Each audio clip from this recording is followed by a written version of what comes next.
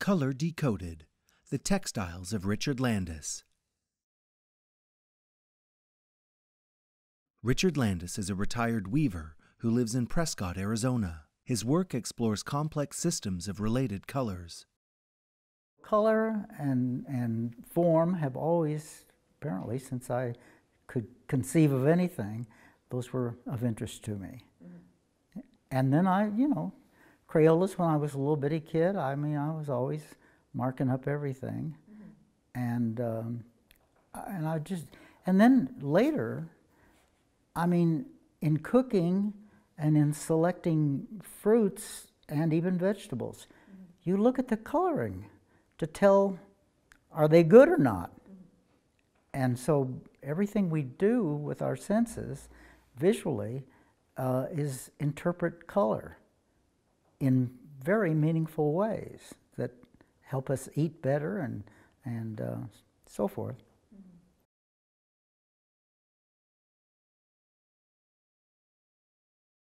The way we were moved around, I got to see some of the lower southern part of Japan by train, and just the mountains, the country, and the way things are organized, I was thrilled. I just thought this was the neatest thing, because I'd traveled a lot before that, but I really thought that was just, there was something about the way design was considered and carried out that I responded to. I'm sure I never would have gone into weaving if I hadn't fallen in love with the fabric and obi design. And they would have these kimono links, on display in the window, and they'd have 5 or 6 different ones, and they were stunning. It was just, I was blown away by it. And that's what really did trigger me to think, God, maybe you may be weaving. Because the other arts never did really. I did life drawing, and I even had a show. And some of my work went into offices of the people at ASU. And I was, well received, but it just wasn't personal. And the minute I took these 3 days of weaving course with Mary Pendleton in Sedona, I then really started pursuing weaving. And very soon I became really engrossed, and I sort of realized I was going to make a stab at it. When I first decided I was going to commit to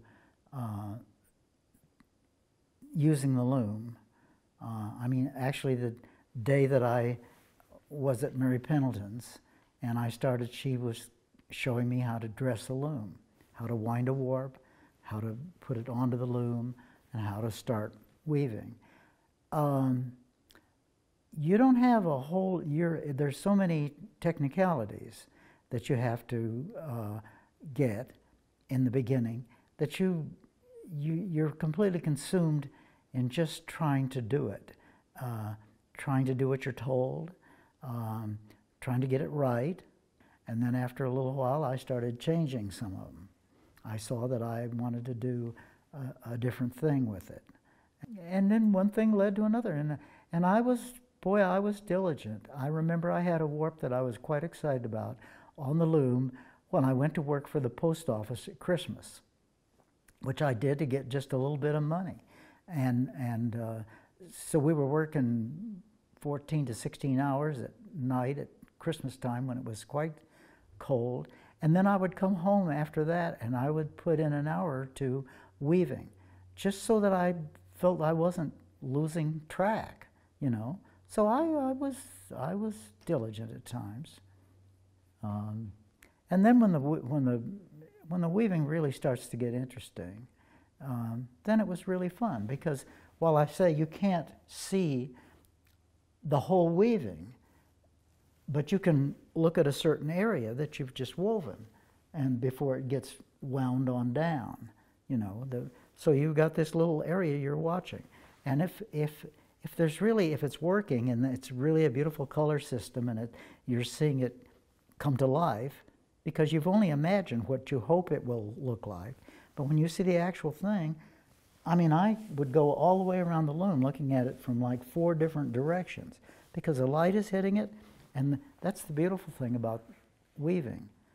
So when I got into even the first warp with Mary Pendleton up there in the 3-day deal, she usually had them start out with a white or off-white warp, and I chose to do a blue warp, and then I was entering all sorts of other colors in it, and that's what fascinated me. So color, I could see that I could not only use the color, but I could blend these colors and come up with new ones that I didn't even have. I mean, you know, you cross 2 different colors and you get a third one.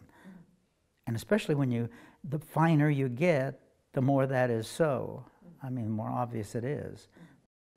Everyone always asks me, you know, how do you come up with your ideas? How do you get interested in something?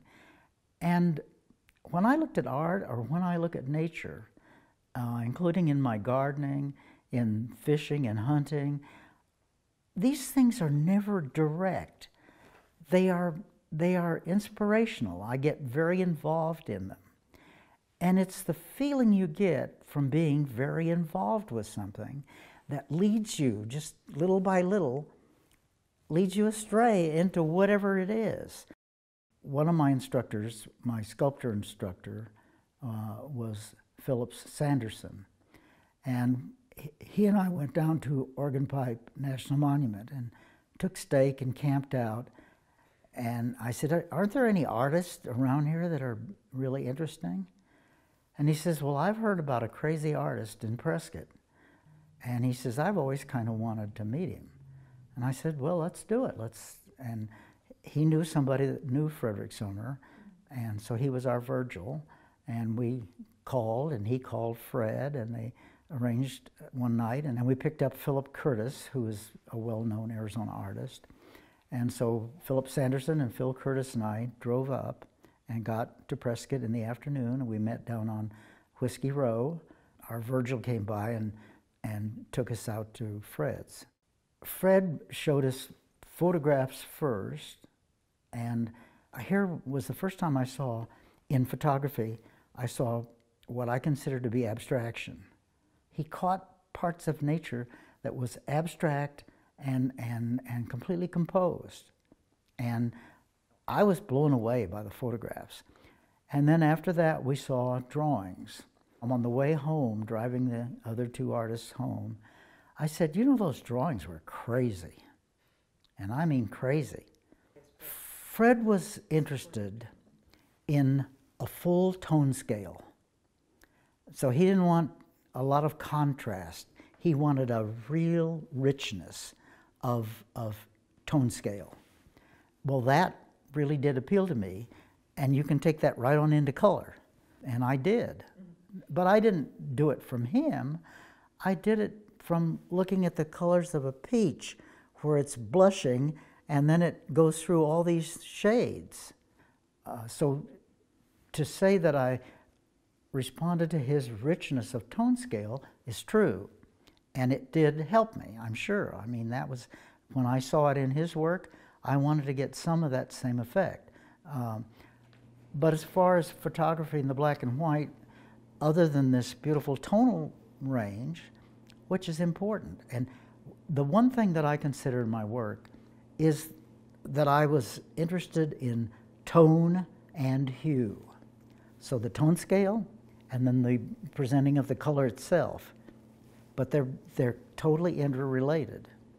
And that was the thing that in weaving really got to me.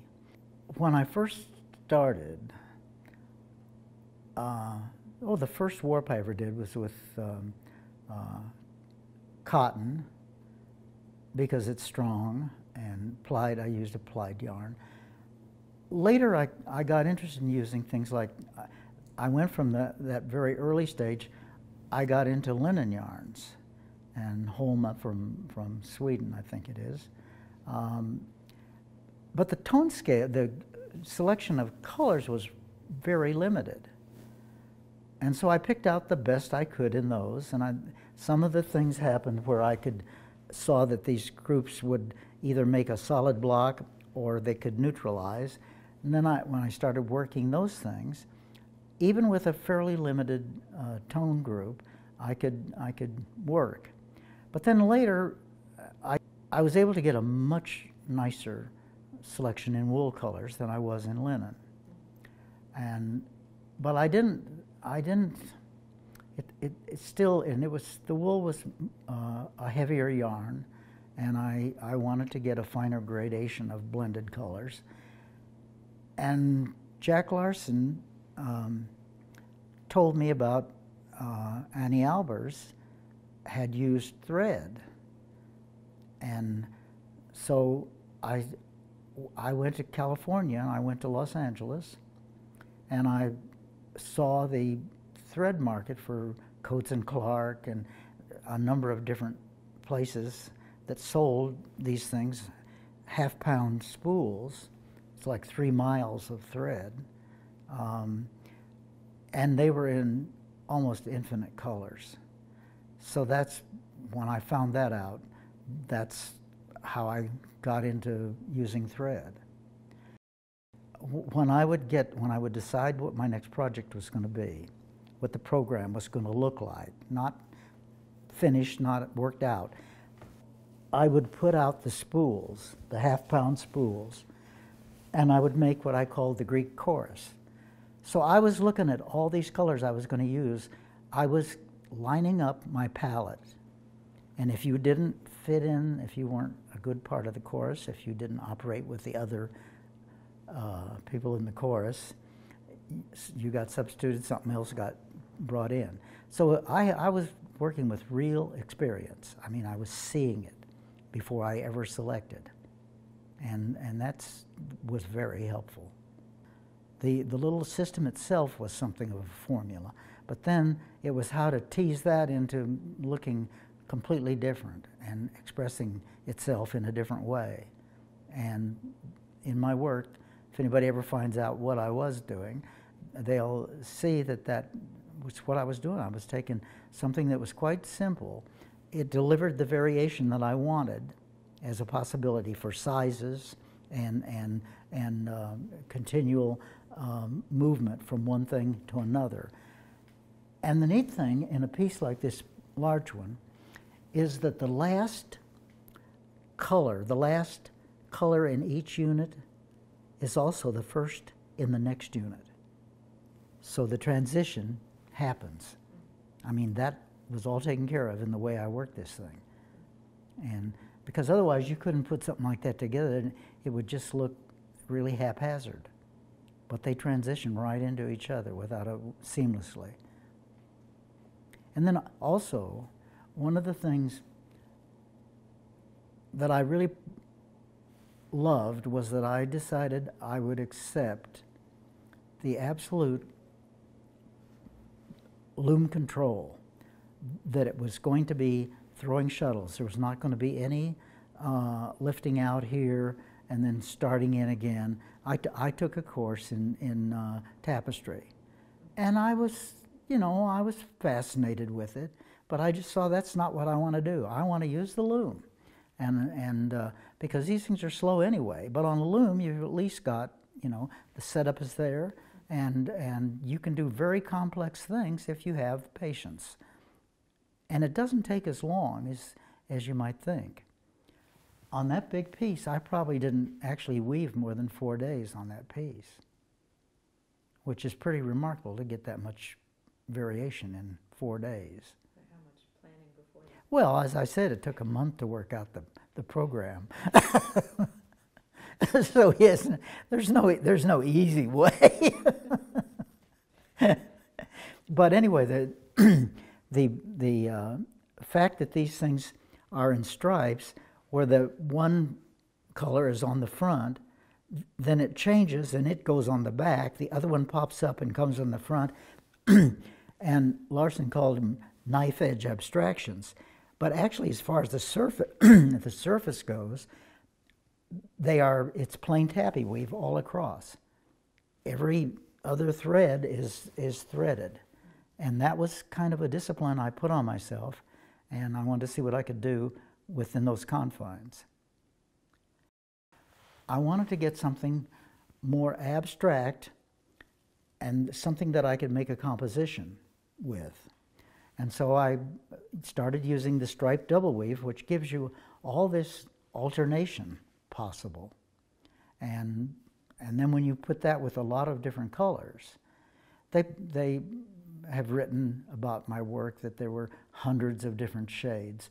Well, there really aren't, because I always kept fairly reasonably limited palettes, not just 6 tones, but I mean it was somewhat confined, because that way you get a relationship that things, when you make all the variations, they hold together in the end. They look like they're part of a work of art. And so anyway, double weave just offers you so many different possibilities of positioning, and that's the main reason that I wanted double weave.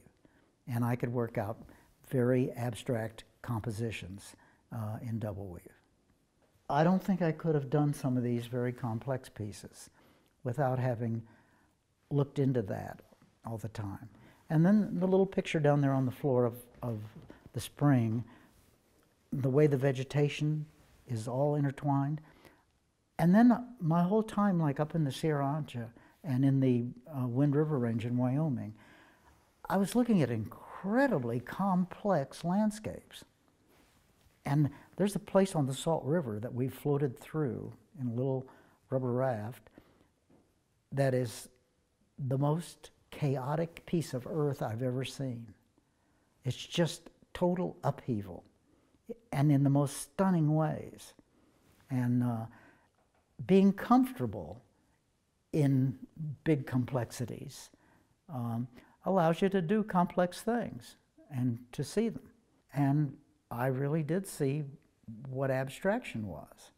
And then when I saw Frederick Summers' photographs, I saw abstraction in photography of nature. And then I realized it was just freewheeling. You could abstract anything. You could just make something that would represent the natural living thing, and it would be the symbol of what you had seen and in a way what you experienced. And of course, when Kandinsky was one of the people that gave me permission, and I could always see how art related to nature. I mean, you know, how it was trying to represent, and in ways that we could understand. And I thought I understood, and I liked it. The more you understand in nature, if you're also dealing in abstraction, obviously it gives you a wider range that you can apply to your abstraction from nature. And nature's the big baby. I mean, my inspiration is simply life itself and all my different relations to different aspects. And the fact that there is, you know, cooking, gardening, cooking, eating, tasting. I mean, I think that definitely have always been a real sensualist. I mean, my senses, I trust them, and I have always cultivated them, and that is what gives you the inspiration to do anything. Special thanks to Richard Landis. Produced by Chris J. Gauthier, with help from Susan Brown. Cooper Hewitt, Smithsonian Design Museum. For the exhibition Color Decoded, The Textiles of Richard Landis.